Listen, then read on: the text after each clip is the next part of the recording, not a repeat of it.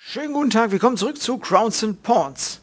Wir stehen ja so ein bisschen ratlos vor der Bibliothek. In der letzten Folge war es ja so, dass wir die zwei Kirchen entdeckt haben und dass der eine Pastor sagte, ihm würde eine Flasche Wein fehlen und ohne die Flasche Wein kommen wir nicht an weitere Infos und wir müssen eine jüdische Synagoge finden, die es wohl vor 200 Jahren mal gab, die aber jetzt weg ist. Ich habe aber ehrlich gesagt gerade keine Ahnung, wohin ich soll und was ich machen soll. Und ja, ich klicke mich jetzt einfach nochmal durch. Ich würde nochmal zu Joris gehen, vielleicht hat der nochmal eine Idee. Aber ich glaube, da waren wir letztes Mal auch schon. Der konnte mir nichts weiter sagen. Aber irgendwie bin ich gerade ein bisschen ratlos. Hey, what's up? What do you think I should do now? Did you find any clues about Genau. the Jewish synagogue? Also nach wie vor I'm working on it. Hinweise auf die jüdische Synagoge. I'll talk to you later. Aber ich weiß nicht, wo ich die finden soll. Wir können ja mal gucken, ob irgendwie... Also Joris anrufen macht keinen Sinn. FGWL... Flat. Vielleicht hat einer dieser Kontakte noch irgendwie Infos. Der eine hat sich ja auch da irgendwie bei der St. Katharinenkirche versteckt. Ich würde sagen, der Flat, der hat sich nicht versteckt, aber ich glaube, dieser FGWL, vielleicht weiß der noch irgendwas.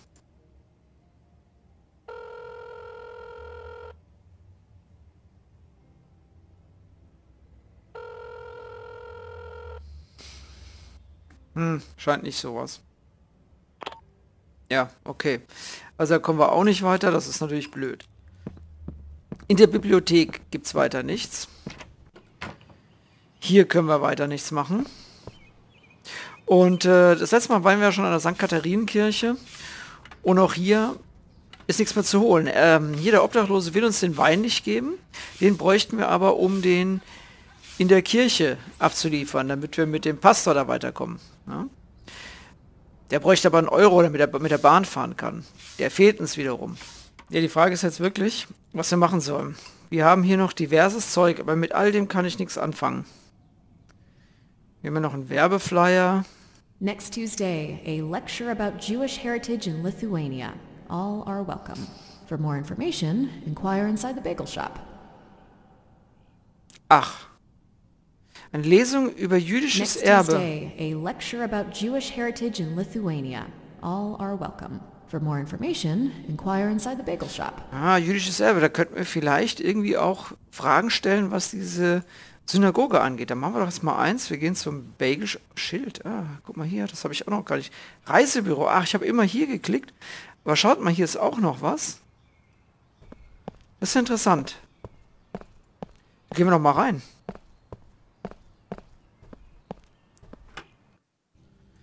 Ach, guck mal hier, da habe ich immer zu weit geklickt. Was haben wir denn hier im Reisebüro? Wasserspender.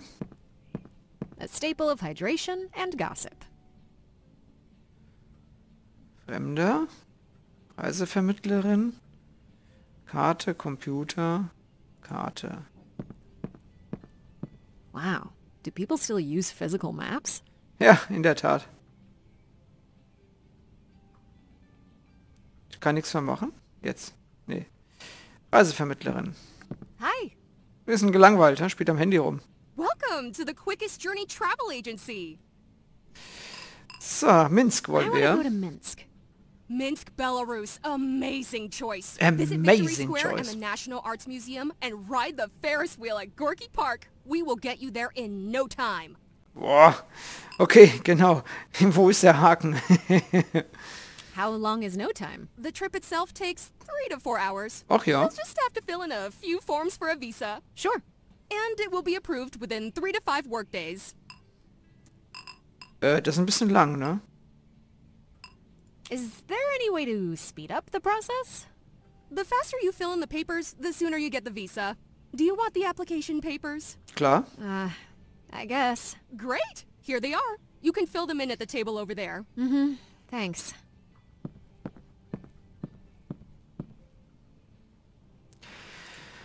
So, Milda. Ach nee, das ist ja der Nachname. Quatsch. Dora. Aber das ist doch Quatsch. Kovas ist doch der Nachname. Das ist doch vertauscht.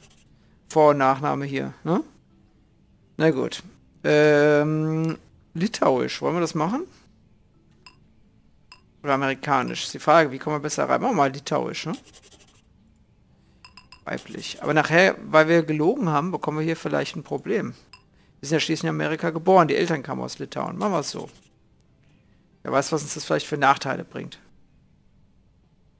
Werbeflyer, die können wir uns nur anschauen, können sie aber nicht nehmen. Dann nehmen wir hier mal die nächste Seite. Familienstand, ledig. Zweck des Besuchs, touristisch. Aktueller Besuch, Fotografin. Dauer des Besuchs, solange es dauert. Illegalen Gegenstände, nein. Nein. Disco. Liberal. Natürlich bleiben wir nicht.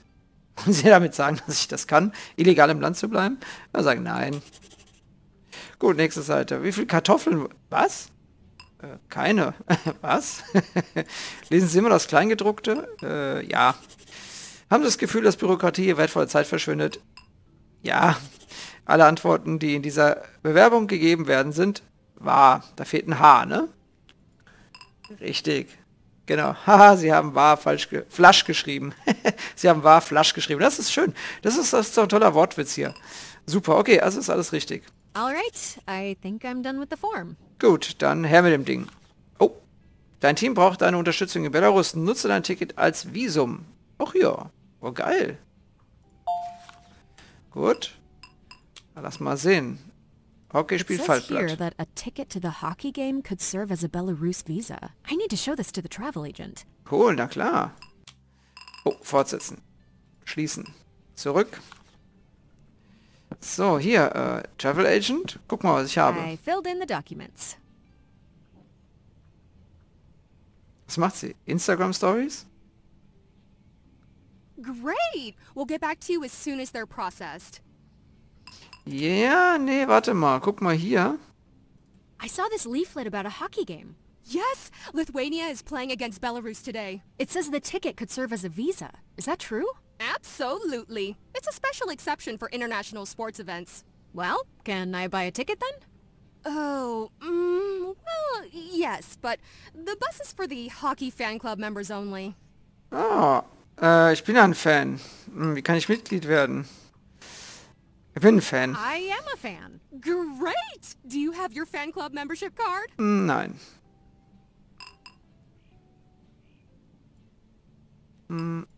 No. I see. Well, it's really not me. It's the driver you'll have to convince to let you Okay, in. okay. Do you know a lot about hockey? Ja, bisschen. I know a bit. Do you know any players of the national team? Patrick Kane. Der schnelle Torwart? Yeah, you know, the captain, the tough guy, speedy, goalie. Okay. Do you know any rules specific to hockey? 3-Sekunden-Regel? Oh, like the 3 seconds rule? I think that's a basketball term. Well, I can sell you the ticket, but I can't promise you'll be allowed on the bus. I guess you can always try saying you're going there just for the fights. That might help. I'll figure it out. 1 ticket, please. All right, here it is. Cool. The bus will be here in a little while. If you leave your number, I will send you a text message once it arrives. All right, thanks. Na cool.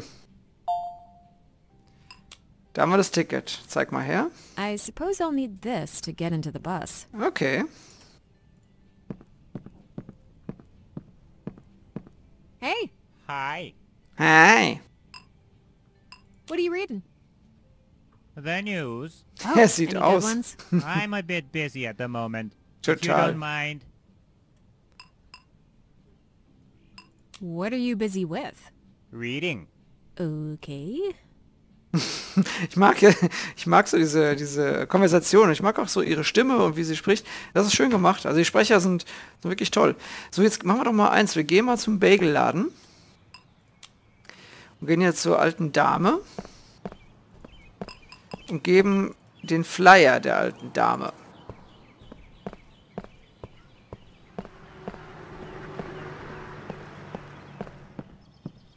Hey, I found this flyer. Yes, tomorrow's organizing a public lecture about Jewish heritage next Tuesday. Is there something in particular you want to know? Ah, wer ist denn Tamara? Who's Tamara? Oh, she's a very active member of the Lithuanian Jewish community. She usually works on the promotion and preservation of Litvak culture. Litvak? That's what Lithuanian Jews are called. Aha. Oh, I see. Anything else? What will the lecture be about exactly? The main theme will be focusing on the surviving cultural monuments and Sehr relics gut. and their preservation. Kulturdenkmäler und Relikte. Das ist genau das, was wir brauchen, vermute ich. Wird es etwas über die große Synagoge von Vilnius geben? Will there be anything about the Great Synagogue of Vilnius? I don't know, dear, but Tamara did participate in some archaeological excavations there not that long ago. Is there a chance I could meet her earlier? I just want to ask a few quick questions. Well, she was planning to come over for lunch today. If it's only a few questions, I'm sure she'd find a few minutes to answer. What's your name, dearie? Me? Oh, Milda. Oh, that's a pretty name. Let me just text Tamara right now, so she'll be expecting you. Great. Thank you. Ja, super. Dann habe ich jetzt nur ein Problem. Den Termin mit ihr und im Bus. Aber guck mal, das ist ja schon Tamara.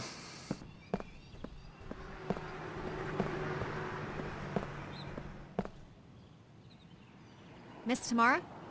Please, just Tamara is fine. You must be Milda. Uh-huh. I was told you had questions about the Great Synagogue. Mhm. Can you tell me a bit about the synagogue? Well, it was built almost 400 years ago. A marvelous building that could house over 5,000 people at once. Unfortunately, it was burned and heavily damaged by the Nazis during World War II. Later, during the Soviet occupation, the synagogue was completely demolished. Okay. Have you heard about Johann Christoph Glaubitz? Yes, the architect. He redesigned the interior of the synagogue in the 18th century. Interessant. Okay. Are there any artifacts left from the Great Synagogue? Unfortunately, most things were looted during World War II. However, in the recent excavations, we found a cellar that wasn't shown on any plan. Ooh, what did you find there? I brought a picture from the dig site if you wish to see. Klar. Yes, definitely.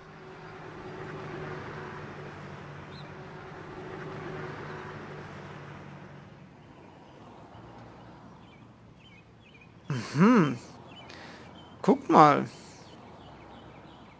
Verzierung, Töpfe und Flaschen, Ziegelsteine, Messer, Kerzenständer, Türklinke, Münzen, Schmuck, Schlüssel, aha, Steintafel. Schlüssel ist schon mal sehr interessant. What can you tell me about this key? That was the key to the synagogue's cellar. Are you sure? Yes, quite sure, considering we found the lock and handle of the door as well. What's this stone tablet? Ah, that's one of the more intriguing finds. It was a part of a stone Torah reading table from the end of the 18th century. Jewelry? The Star of David, likely from the end of the 19th century. Is that a knife? Indeed. Surprisingly, it was still sharp when we found it. What are these coins? These are 18th century silver coins from the reign of the Russian Empress Catherine the Great. Another great one. That's a door handle, right? Yes, still well preserved and with a lock, dated around the middle of the 18th century. What's that? It's a candlestick. Can you tell me more about it? Well, not that much to be honest. It was found during the excavations, but there are doubts if it was even part of the synagogue's inventory. Are those bricks? Oh yes, these are the original bricks from the synagogue's bima. Bima? It's a kind of altar in a synagogue where the rabbi reads Torah during the service. Fascinating, isn't it? Uh-huh. Fascinating. Broken pots and bottles? Yes, these are rather difficult to date and of little value. They might not even be part of the synagogue's inventory, but still they were found at the dig site.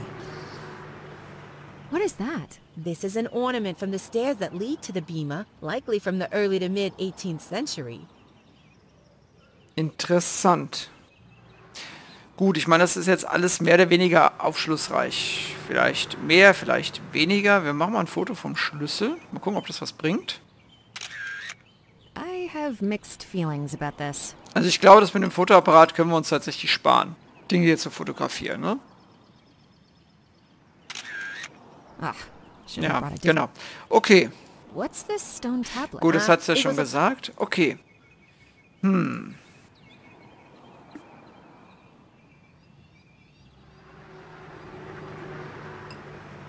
Can you tell me a bit about the synagogue? Well, it was built. Gut, das hatten wir auch schon. Unfortunately, it was burnt later. Okay. Thank you. That's all for now. Anytime. Gut, das heißt, wir haben gesehen, dass es dort einen Schlüssel gibt. Und, A brilliant tool for capturing moments.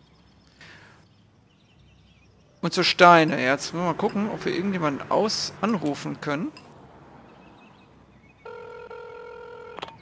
Nicht. Okay. Dann gehen wir mal zu Joris. Der wollte hier Updates haben, wenn wir was wissen. Hey, Hey, what's up? What do you think I should do now? Did you find any keys yet? Nope. I'll talk to you later. Sure. Gut. Das hat also nicht viel gebracht. Jetzt können wir mal schauen, ob der Bus vielleicht in der Zwischenzeit gekommen ist. Ich will mir das Bild nochmal anschauen. Der Schlüssel wurde bei Ausgrabung gefunden. Ich kann sie aber nicht nach dem Ausgrabungsort fragen, dummerweise. What can you tell me about this key? That was the key to the synagogue's cellar. Are you sure? Yes, quite sure, considering we found the lock and handle of the door as well. Gut, das hatten wir. Ich kann diese Karte leider nicht mitnehmen, ne? Okay. Lass uns mal in die Stadt gehen. Und hier zur Katharinenkirche. So, die ist noch da. Kirche des Heiligen Geistes. So, der Bus ist noch nicht da, ne? Reisebüro.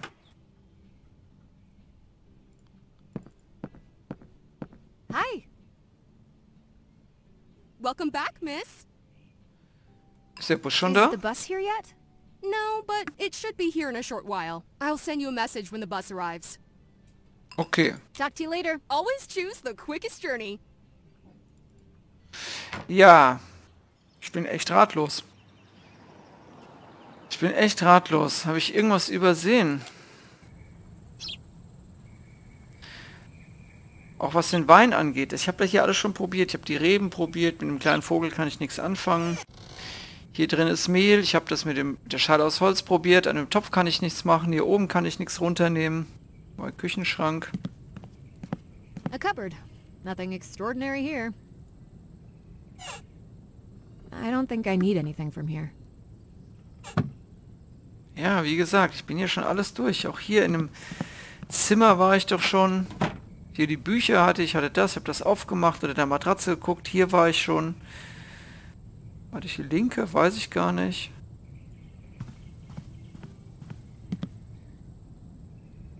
A bottle of invisible ink. I remember Grandpa used to hide candies, and I had to find them using his secret messages. Yeah, I think that's actually how I learned to read. So habe ich mich doch jetzt gerade selbst verarscht, oder? Ich war doch jetzt x-mal hier und bin immer auf die Schubladen gegangen und mache jetzt hier spaßeshalber einen Ausflug her und finde tatsächlich noch etwas in dieser Schublade. Ich wollte eigentlich hier nur mal durchsuchen, ob ich hier was übersehen habe. Wollte in Joris Apartment gehen, um zu sehen, ob ich irgendwas übersehen habe. Wollte in die Bibliothek gehen. Ich wollte jetzt alles von oben nach unten. Und was finde ich? Eine Flasche mit Invisible Ink. Also das kann doch echt nicht wahr sein. Invisible ink, made from strong alcohol and concentrated lemon juice. After writing with it, you need to heat the paper to see what was written. Ja, damit war ja offensichtlich das geschrieben. So konzentrierter Zitronensaft wäre bei dem Trompeter interessant gewesen, aber da kommen wir nicht mehr hin. Jetzt haben wir starken Alkohol.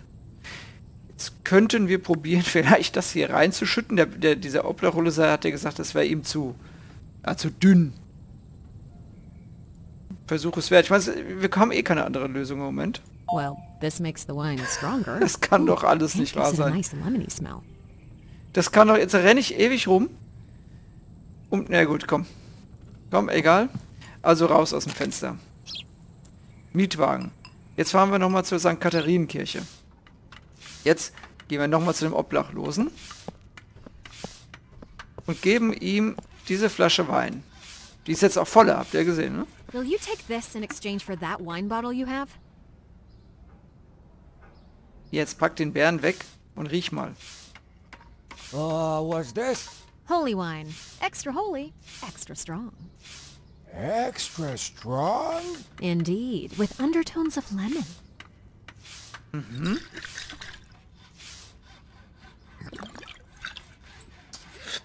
Yes, a very nice strong smell. Yes, a deal. Just take that other wine. Finally. Thank you. Das ist alles echt nicht wahr, verdammt nochmal. Gut, wir haben den Wein. Hier, That's the Messwein. wine stolen from the Holy Spirit Church. Gut, also, ab in die Kirche des Heiligen Geistes. Hier rein. Den Wein übergeben. Vielleicht reagiert er dann nochmal auf das Buch und das Fenster dort oben. Is this the wine that was stolen from you? Ah, yes. You saved me from a big embarrassment. Na, bitte Thank schön. you, child. May God guide your path. Can I ask some questions now? Of course. Whatever you wish. Na, sehr gut. I am looking for a key. Ah, yes. What did you want to know? I believe an architect called Johann Glaubitz might have given a key to this church. Dieser Blick. I am sorry. I'm afraid I don't know anything about the key, my daughter. What? But I found your wine. How is that related? Genau. I don't know. I mean, I did the thing and it gave me nothing. A selfless act, my daughter. You should be proud. I guess I'll have to find some more clues somehow. Did anyone try to look behind that painting with the cross? Ja, das könnte natürlich How sein. specific. I'm surprised you'd know such a thing. Yeah. During the last renovation, a compartment was indeed found behind the central painting. Was there a key in it? No, only a seal stamp. A seal stamp? Yes, the one with an emblem that's used to make an imprint in wax for letters or documents. Whose seal was it? I don't remember exactly, but it belonged to some important political figure. I think a chancellor. Where is the seal now? The last I heard, it was moved to the Vilnius University archives for safekeeping. Aha. What did the seal look like? It was a palm-sized metal disc with a handle. If I recall correctly, it had a big W on it. Aha. Gut, gut. Thank you for the information. Jetzt zeigen wir ihm nochmal das Buch. You mentioned that there was a secret compartment behind the central painting? Yes, as I mentioned, a seal was found inside it. Thank Okay. you for the information. Mehr geht hier offensichtlich nicht. Können wir ihm vielleicht noch das hier zeigen? Why would I give that? Okay.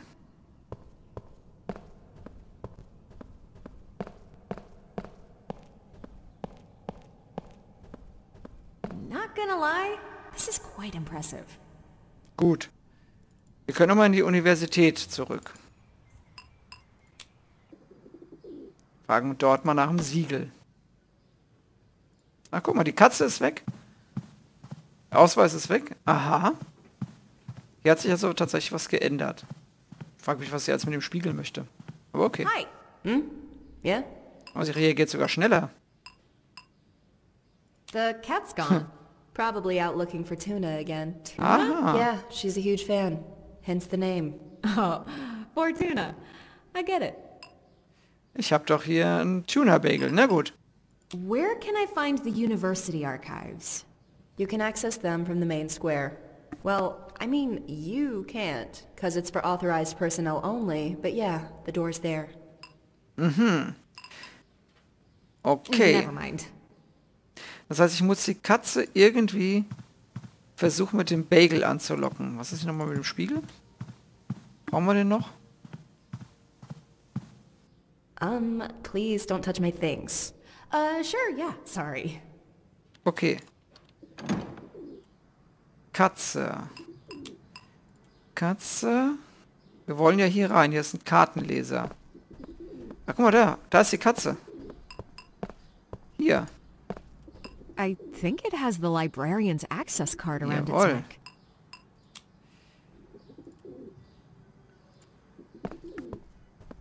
Come here, kitty. Das Oh, that didn't work. müssen wir vielleicht ein paar Mal jetzt machen. Good kitty.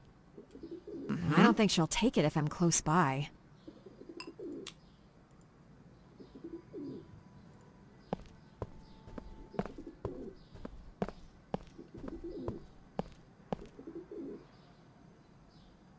Okay.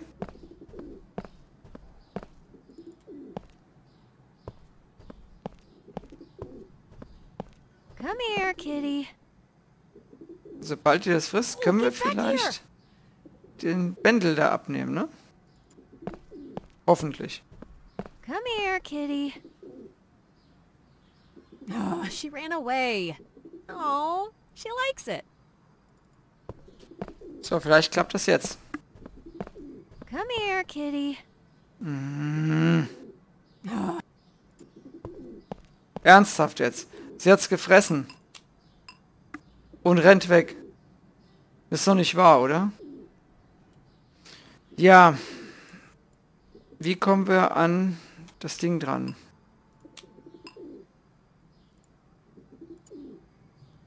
I don't think so. Irgendwie müssen wir ihr den Ausweis abstreifen. I don't want to cut that. Okay.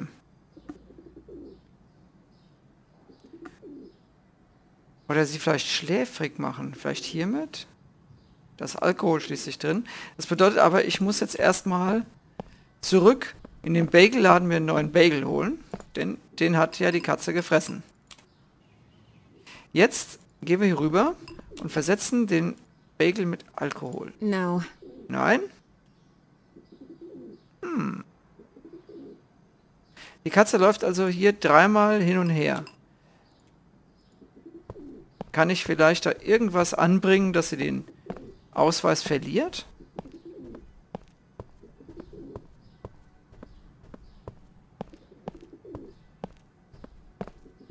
I don't think so. Vielleicht kann ich den Bagel in die Regenrinne stopfen.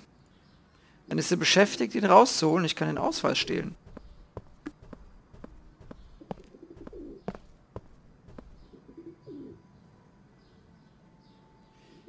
Ja, okay, aber jetzt liegt er wieder auf dem Boden und sie wird ihn fressen. So, wie kann ich jetzt das machen, dass sie den Pass verliert? Na egal, wir gehen mal hier hin.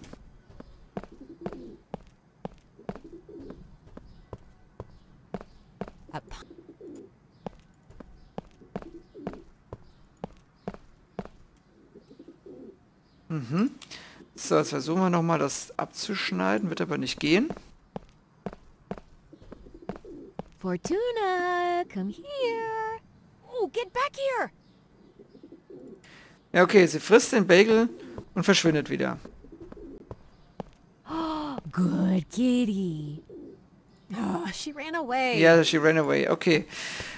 Ja, schade, aber wir sind jetzt auch schon wieder eine ganze Weile unterwegs. Wir sind nicht allzu weit gekommen mit dieser Folge, aber wie gesagt, wir haben schon einen Haufen Zeit verbraucht. Ich würde sagen, wir verlegen alles weitere auf die nächste Folge. Schaut also mal wieder rein bei Crowns and Pawns und dann sehen wir mal, wie wir die Katze dazu bringen, dass sie uns diese Karte da irgendwie da lässt und dann, wie wir hier in die Bibliothek kommen und alles weitere finden, also das Siegel und so weiter und so fort. Ja, bis dahin, mach's gut und tschüss.